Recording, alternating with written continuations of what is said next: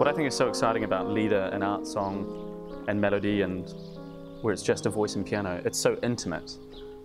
It's some of the most amazing poetry, some of the most amazing music, but together it's creating something different.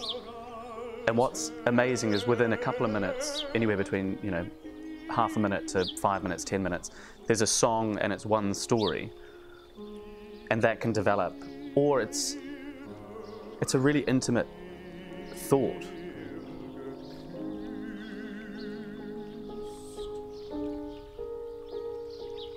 And that's something that's always appealed to me, this intimacy, this ability to communicate something that seems so abstract but is so beautiful. Well, I'm originally from north of Auckland. I grew up in Matakana, went to Matakana Primary. I started learning piano. I had to beg my parents actually to get piano lessons at the age of 6. And so my birthday present for my 7th birthday was to get piano lessons. And then through that I started singing just in the school choir, because you got out of class if you joined the school choir. And that was good fun. And then that sort of developed into some more solo singing, and I eventually got into musical theatre and more choirs and things, and kept the piano going. And by the time I got to high school, I'd been doing a lot of singing actually, just singing all over the place. And in the pursuit of sort of learning more and becoming more advanced, I sang my first operatic aria when I was about 16 or 17, sang my first opera when I was 18 in the chorus in Dunedin.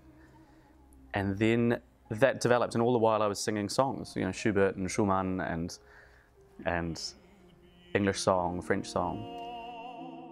The years of training and discipline is huge, but it's something I've always wanted to do, and I could never stop doing it.